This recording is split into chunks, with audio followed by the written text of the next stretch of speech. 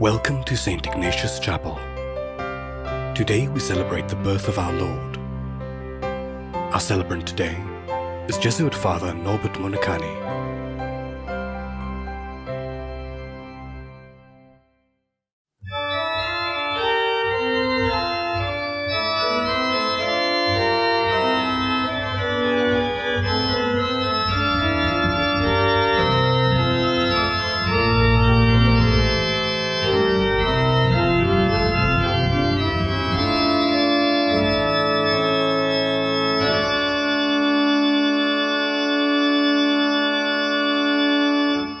In the name of the Father, and of the Son, and of the Holy Spirit.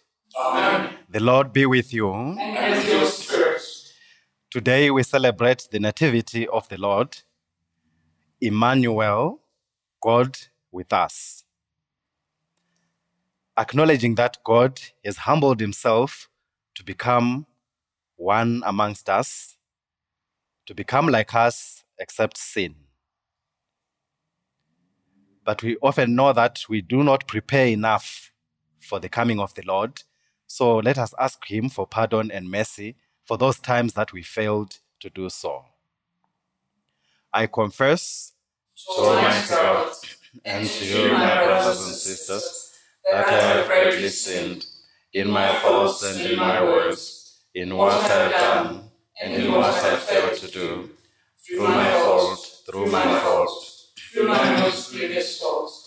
Therefore I ask Blessed Mary, our Virgin, all the angels and saints, and you, my brothers and sisters, to pray for me to the Lord our God. May the Almighty God have mercy on us. May he forgive us our sins and lead us to life that is everlasting. Amen. Lord, have mercy. Lord, have mercy. Christ, have mercy. Christ, have mercy. Lord, have mercy. Lord, have mercy. Glory to God in the highest, And on earth peace to people of good will. We praise you, we bless you, we adore you, we glorify you, we give you thanks for your great glory. Lord God, Heavenly King, O God, Almighty Father, Lord Jesus Christ, only begotten Son, Lord God, Lamb of God, Son of the Father, you take away the sins of the world. Have mercy on us. You take away the sins of the world. Receive our prayer. You are seated at the right hand of the Father. Have mercy on us.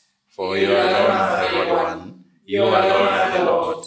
You alone are the Most High, Jesus Christ, with the Holy Spirit, in the glory of God the Father. Amen. Let us pray. O God, who wonderfully created the dignity of human nature and still more wonderfully restored it, grant, we pray, that we may share in the divinity of Christ, who humbled himself to share in our humanity, who lives and reigns with you in the unity of the Holy Spirit, God forever and ever. Amen.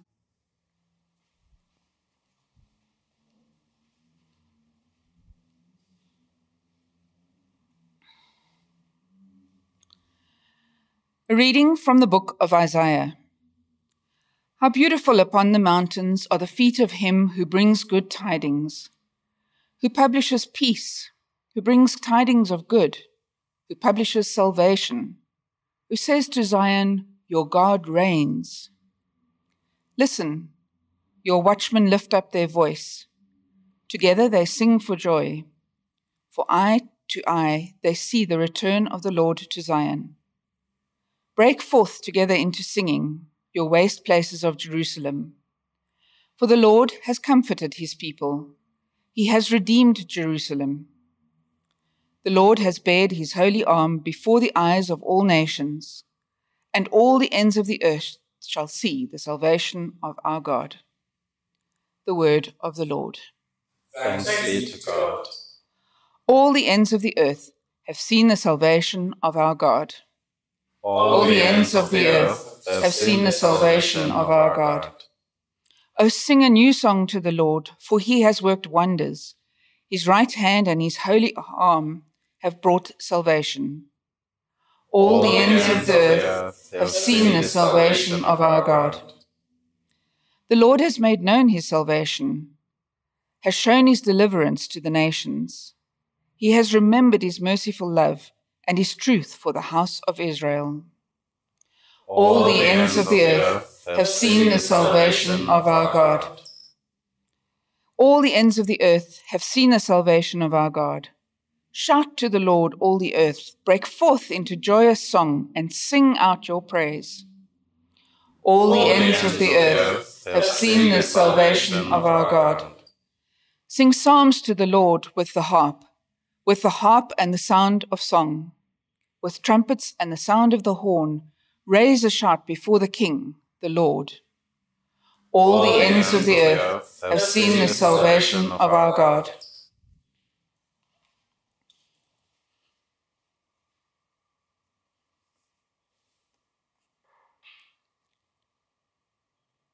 A reading from the letter to the Hebrews. In many and various ways, God spoke of old to our fathers by the prophets. But in these last days, he has spoken to us by a Son, whom he appointed the heir of all things, through whom also he created the ages. He reflects the glory of God and bears the very stamp of his nature, upholding the universe by his word of power. When he had made purification for sins, he sat down at the right hand of the Majesty on high, having become as much superior to angels as the name he has obtained is more excellent than theirs. For to what angel did God ever say, "You are my son, today I have begotten you"?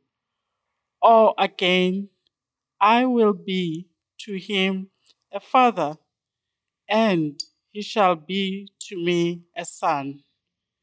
And again, when he brings the firstborn into the world, he says, "Let all God's angels worship him." The word of the Lord. Thanks be to God. Alleluia, Alleluia, Alleluia. A hallowed day has shone upon us. Come, O nations, and adore the Lord. For today a great light has come down to earth. Alleluia, Alleluia, Alleluia. The Lord be with you. And your spirit. A reading from the Holy Gospel according to John. Glory to you, O Lord. In the beginning was the Word, and the Word was with God, and the Word was God. He was in the beginning with God. All things were made through him, and without him was not anything made that was made. In him was life, and the life was the light of men. The light shines in the darkness, and the darkness has not overcome it. The true light that enlightens every man was coming into the world. He was in the world, and the world was made through him, yet the world knew him not.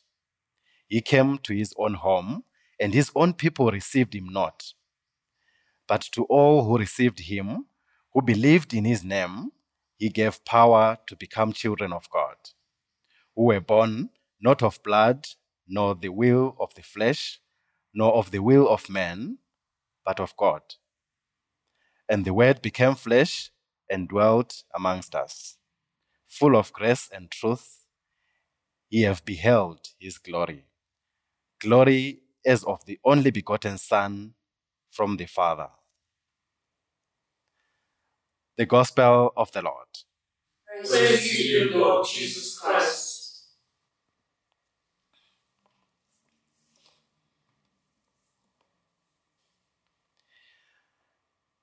Today is Christmas Day, the day we have all long awaited and prepared for.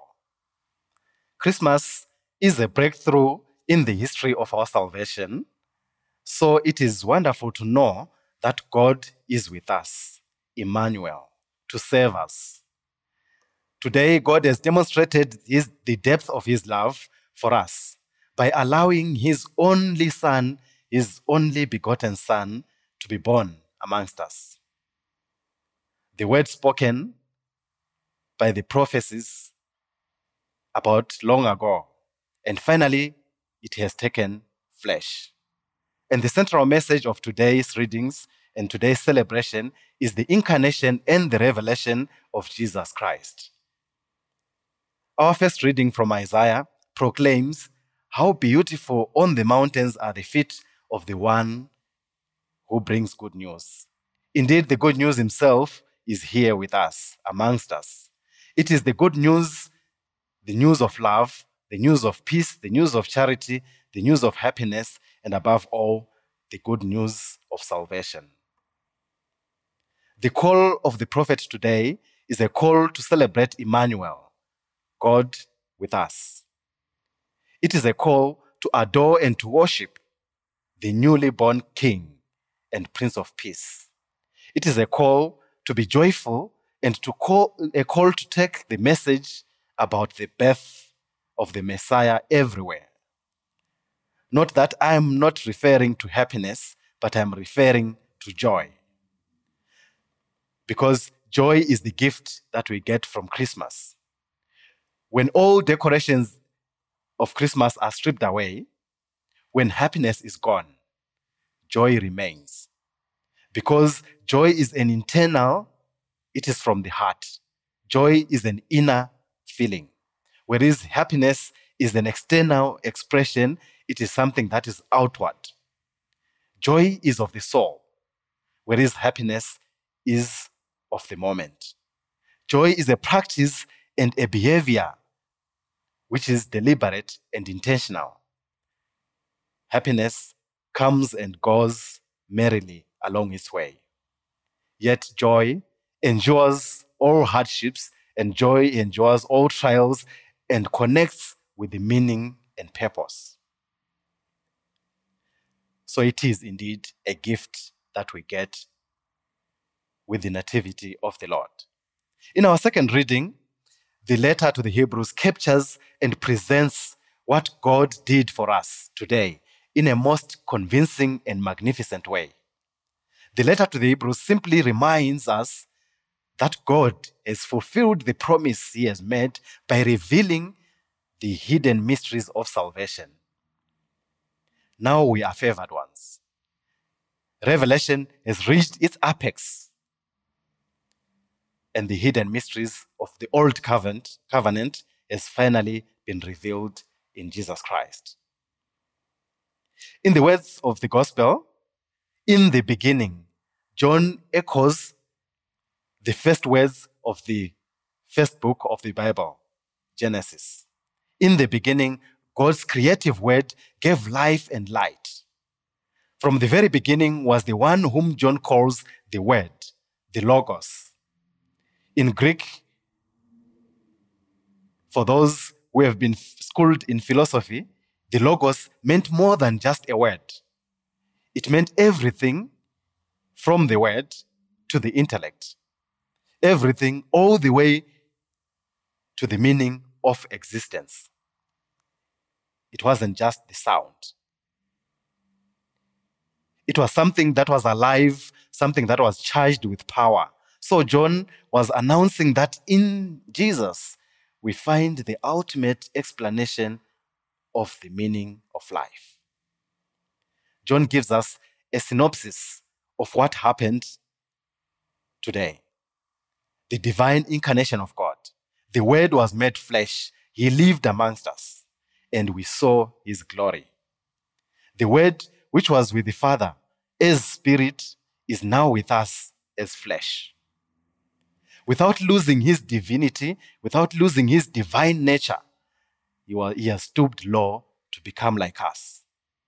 He did this by taking our flesh, by taking flesh in the poor womb of a young lady of Bethlehem, Maria. It takes love to do this. Therefore, what we celebrate today is nothing but love, because for God so loved the world that he sent his only begotten Son into the world. We must be ready to share this love. God sent Christ out of love, and Christ accepted to be sent and to come out of love. The messengers and the prophets announced the coming of Christ out of love. And of course, out of love, Mary and Joseph cooperated with God and God's grace to bring him forth. So we are called to extend this love to others. We can't keep love to ourselves. Love is not love unless it's expressed or unless it's shared. Therefore, it is a season we must be ready to offer ourselves to others, just as Christ reached out to us in love. We too must be ready to reach out to others. Today we celebrate sacrifice. Christ did this by leaving his heavenly throne to be with us and dying for us. So we too are called to sacrifice something for the good of our brothers and sisters, as we must leave our highly exalted positions and comfort zones to reach to the lowly, to the suffering, the neglected, and the poor of our society. Today we celebrate humility. Christ taught us to be humble. Despite being the King of the universe, he allowed himself to be born in a manger, not minding his discomforts. As the Son of God, Jesus could have chosen to live anywhere at all. But instead of glamour and comfort, he chose absolute poverty and simplicity, making himself available to everyone, even the lowliest of shepherds. So through the manger, Jesus is showing us that he is always open and available to us, and especially to the poor. Today we celebrate the beginning of the reign of peace. Peace not as the world gives, but as God promises to offer it to those who believe in him. In a word, a world that is full of conflict, hate, pain, suffering, let us pray for peace and the grace for God to use us, to allow us to be instruments of that peace. Finally, today we celebrate hope because Christ's birth is a fulfillment of that we hoped for. In a world full of suffering and oppression, of suicidal cases, of depression, of lack of faith, of poverty, of injustices, of recolonialism, of different forms, of modern day slavery, of all forms, both natural and human-made disasters, we are called to this hope. We are assured of this hope. The stable was also a dirty and messy place. And by his presence, there Jesus is signaling that he is happy to be with us wherever we are, even in the middle of our own dirty and messy lives.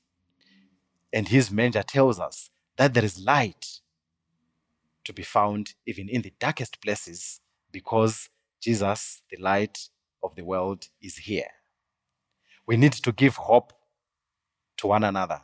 We need to give hope to the world. We need to reassure the world that we are not alone. God is indeed with us. God is amongst us. Emmanuel, he is here.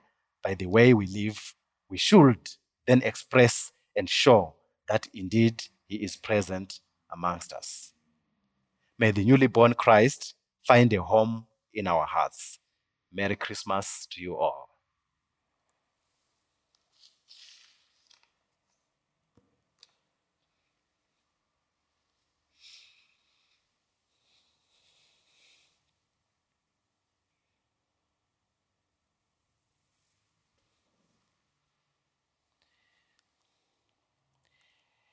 Having shared the word of God, let us now profess our faith. I believe in God, the The Father Almighty, creator of heaven and earth, and in Jesus Christ, his only Son, our Lord, who was conceived by the Holy Spirit, born of the Virgin Mary, suffered under Pontius Pilate, was crucified, died, and was buried. He descended into hell. On the third day he rose again from the dead. He ascended into heaven, and is seated at the right hand of God the Father Almighty.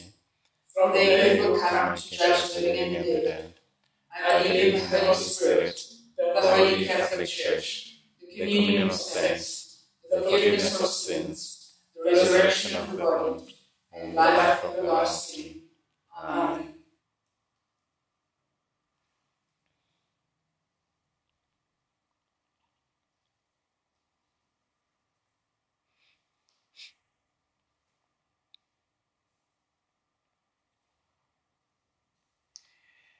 As we rejoice at the birth of Jesus, our Savior, we turn with confidence to God our Father, praying that the peace and light which Christ brings will be welcomed into the world. For the Church, that the people of God will always be a light to the world, for those who live in darkness. Lord, hear us. Lord, graciously hear us. For peace on earth, that the peace which Christ offers will be a reality for all peoples. Lord, hear us. Lord, graciously hear us. For our own parish communities and families, that our celebration of the birth of our Savior will make us more aware of our unity in Jesus Christ. Lord, hear us. Lord, graciously hear us.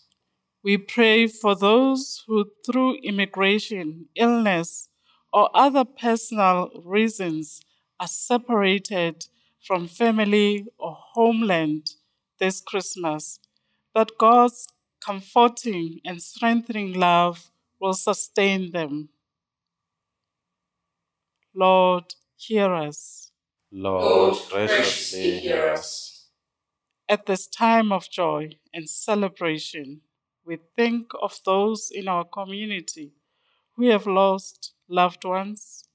May they find consolation in the goodness of the Father who sent his only beloved Son onto this earth to show his love for us and to end redemption. Lord, hear us. Lord, graciously hear us. God of love, Father of all, the darkness that covered the earth has given way to the bright day of your word made flesh. Make us a people of this light. Make us faithful to your word, that we may bring your life to the waiting world. We ask this through Christ our Lord. Amen.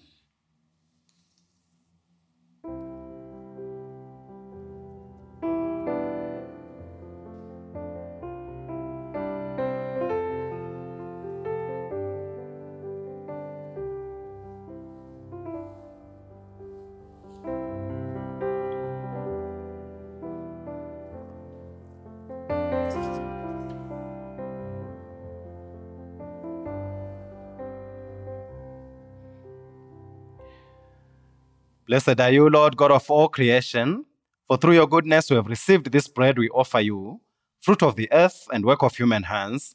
It will become for us the bread of life. Blessed be God forever.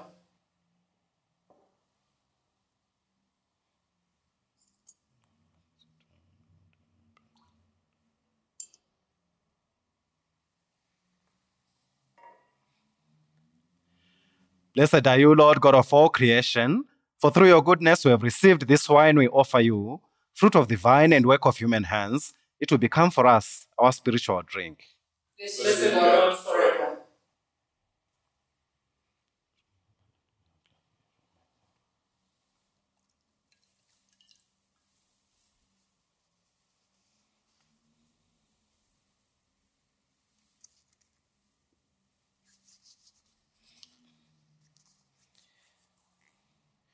Pray, my dear brothers and sisters, that my sacrifice and yours may be acceptable to God the Father Almighty. May the Lord accept the sacrifice at your hands, for the praise and glory of God's name, for our good and for all God's holy church. Make acceptable, O Lord, our oblation on this solemn day, when you manifested the reconciliation that makes us wholly pleasing in your sight, and inaugurated for us the fullness of divine worship through Christ our Lord. Amen.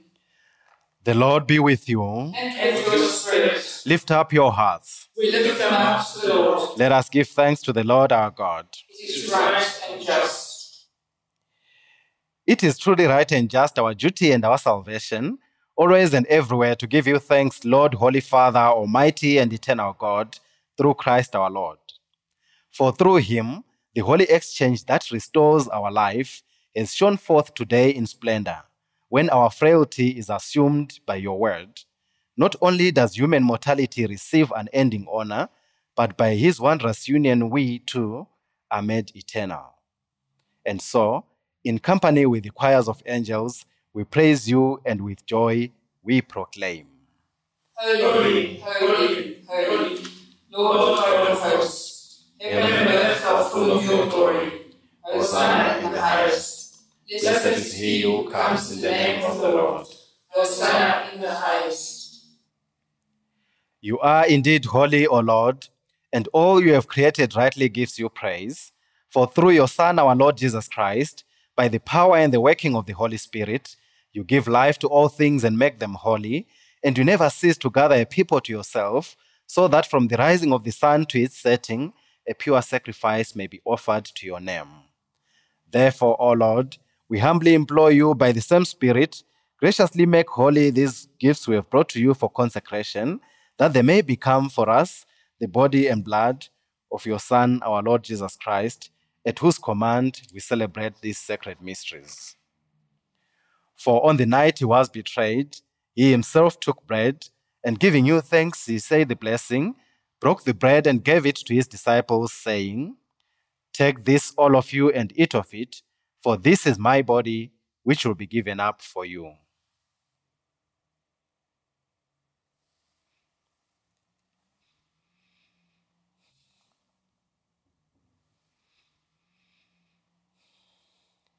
In a similar way, when supper was ended, he took the chalice, and giving you thanks, he said the blessing, and gave the chalice to his disciples, saying, "Take this, all of you, and drink from it, for this is the chalice of my blood, the blood of the new and eternal covenant, which will be poured out for you and for many for the forgiveness of sins.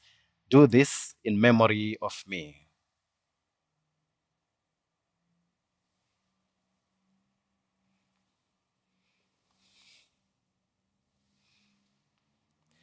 The mystery of faith. Save us, Savior of the world, for by your cross and resurrection, you have set us free. Therefore, O Lord, as we celebrate the memorial of the saving passion of your Son, his wondrous resurrection and ascension into heaven, and as we look forward to his second coming, we offer you in thanksgiving this holy and living sacrifice. Look, we pray, upon the oblation of your church, and recognizing the sacrificial victim by whose death you willed to reconcile us to yourself. Grant that we, who are nourished by the body and blood of your Son, and filled with the Holy Spirit, may become one body, one spirit in Christ.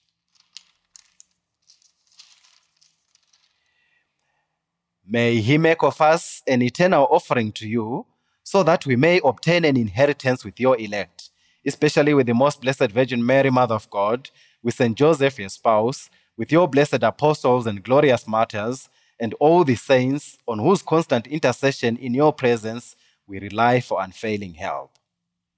May this sacrifice of our reconciliation, we pray, O Lord, advance the peace and salvation of all the world.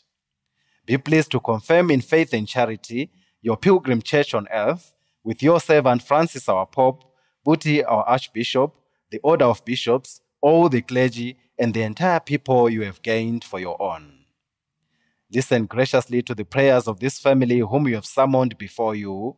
In your compassion, O merciful Father, gather to yourself all your children scattered throughout the world. To our departed brothers and sisters, and to all who were pleasing to you, at their passing from this life, give kind admittance to your kingdom.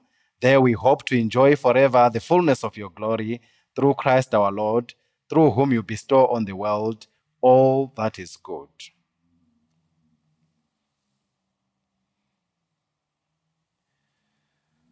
Through him and with him and in him, in the unity of the Holy Spirit, all glory and honor is yours, Almighty Father, forever and ever.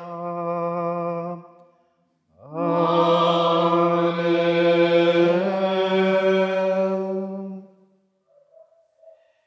At the Savior's command and formed by divine teaching, we dare to pray. Our Father, who art in heaven, hallowed be thy name. Thy kingdom come. Thy will be done on earth as it is in heaven. Give us this day our daily bread, and forgive us our trespasses, as we forgive those who trespass against us. And lead us not into temptation, but deliver us from evil. Deliver us, Lord, we pray, from every evil. Graciously grant peace in our days, that by the help of your mercy we may be always free from sin and safe from all distress, as we await the blessed hope and the coming of our Savior, Jesus Christ. For the kingdom, power, and glory are yours, now and forever. Lord Jesus Christ, who said to your apostles, "Peace I leave you, my peace I give you," look not on our sins, but on the faith of your church, and graciously grant her peace and unity in accordance with your will, who live and reign forever and ever. Amen. The peace of the Lord be with you always. And with your spirit. Lamb of God, You take away the sins of the world. Have mercy on us. Lamb of God, you take away the sins of the world. Have mercy on us. Lamb of God, you take away the sins of the world. Grant us peace.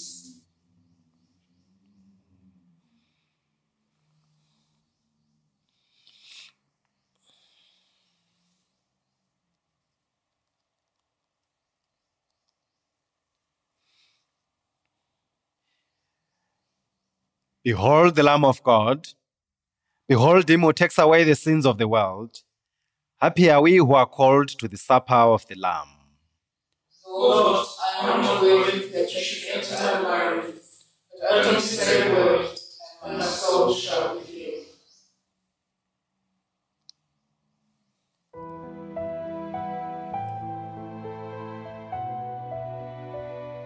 Although you cannot receive physical communion with us now, we invite you into a moment of spiritual communion.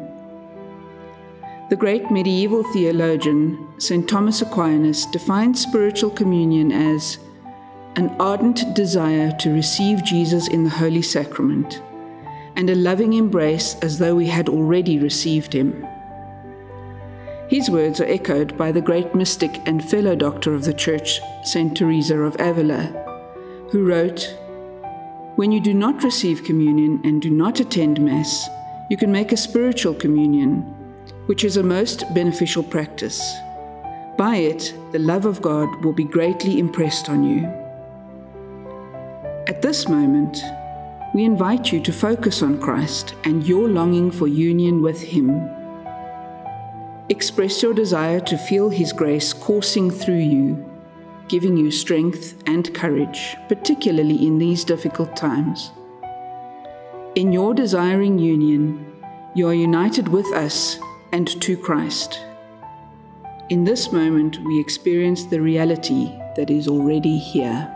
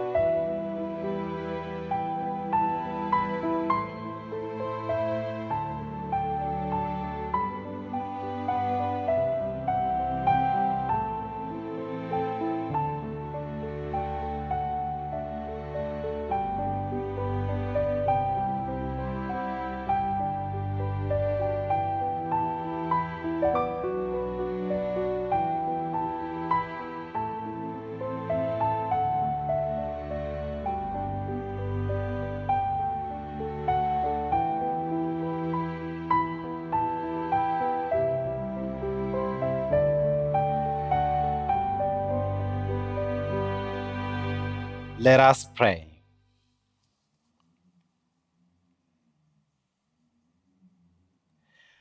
Bring those you refresh with this heavenly sacrament, most merciful Father, to imitate constantly the example of the Holy Family, so that after the trials of this world, we may share their company forever.